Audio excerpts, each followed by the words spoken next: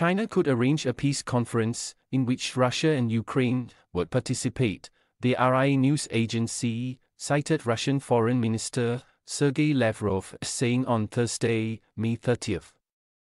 Lavrov said such a move would be a continuation of Beijing's efforts to resolve the Ukrainian crisis.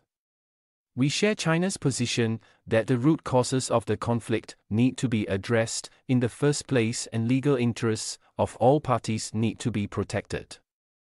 With subsequent agreements based on the principle of equal and indivisible security, Lavrov said in an interview with the agency.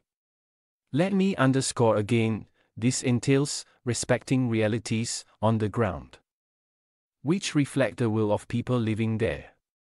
Russia has repeatedly called for talks, with a precondition that Kyiv and the West recognize its territorial gains in Ukraine.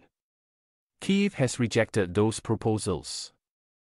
Lavrov criticized the United States for aiding Ukraine, saying Washington has become an accomplice in the crimes of the Kyiv regime. In the Middle East, Lavrov said, the United States was also fanning the flames of conflict,